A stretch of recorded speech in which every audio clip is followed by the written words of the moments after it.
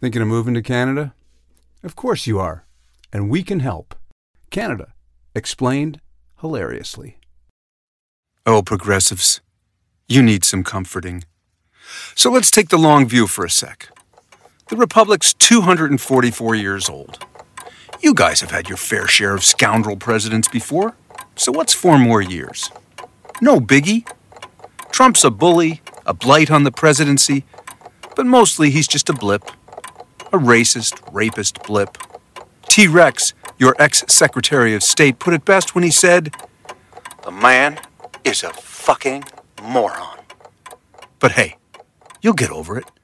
You always do.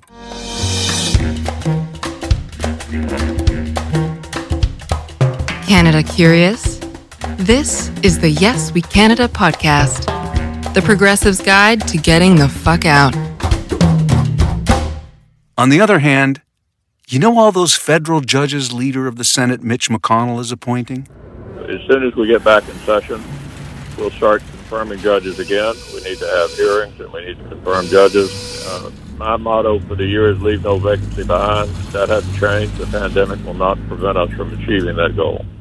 Yeah, almost 200 federal judges, a couple of Supremes, with a third Supreme waiting in the wings. He's got lots more vacancies to fill on his right-wing judge conveyor belt. And here's the thing. Ever heard that expression, die on the bench? Yep, this could take a while.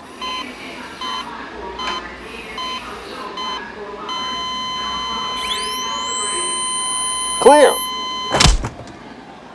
Nurse, here comes the judge. Woe the people. Maybe it's time to find an exit plan. Look up. No, way up. Past Maine, past Minnesota, past Seattle. Hey, how you doing? Yes, we Canada. Or as you may think of us after your next election and you bust a move, home. Come on up. The socialism's fine.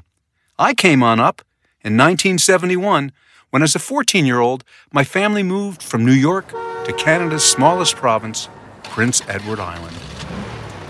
Get in the car, my mother said. One island's the same as the next. Now to get to PEI, you drive to Boston, hang a left, and drive for a day or two. Then you take a really long bridge, about 8 miles, to this little island with a population of 142,000 people. That's actually a province, which is the same as your states, just with more power. PEI is a seductress. She's a tart.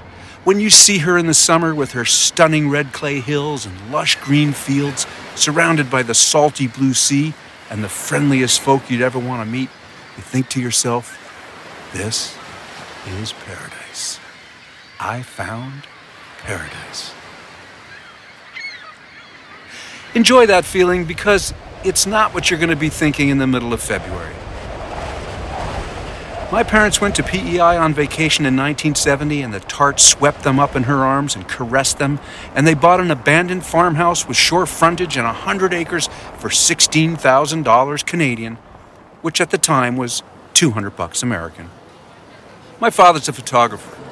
You know that picture of Marilyn Monroe standing on the subway grate in New York City, with her pleated white dress being gently blown up into the air by a couple of Teamsters with huge fans hiding under a subway grate?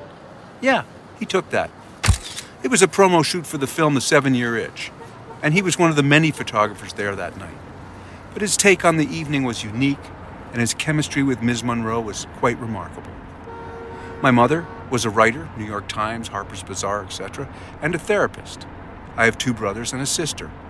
At the time of our immigration, Uncle Sam was very interested in sending as many American boys as he could to rice paddies in Vietnam. My parents said, "Not on my shift, you don't." And they applied for Canadian immigration, just like you're going to do, and they up and left. Love it and leave it. Well, the abandoned farmhouse my parents bought in the summer, the one with no toilet or running water, holes in the roof, and 2 tons of rotting potatoes in the basement, had gone through a very, very rough winter. In fact, we drove right by it.